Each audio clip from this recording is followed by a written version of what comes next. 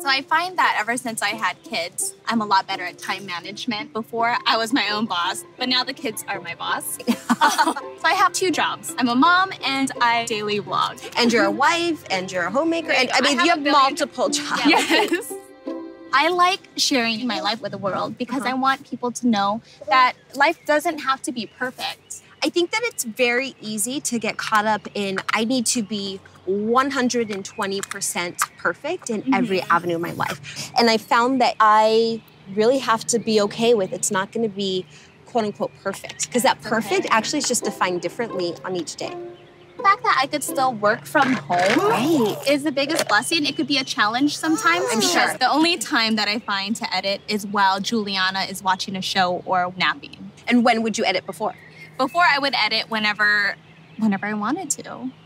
Are you able to work as hard as you did before you had Aiden? Or I definitely feel like I can work just as hard. It's forced me to be a lot more efficient at work. That's the biggest difference, is really trying to carve out my home time as home time and my work time as work time. Oh, that's good that you separate it.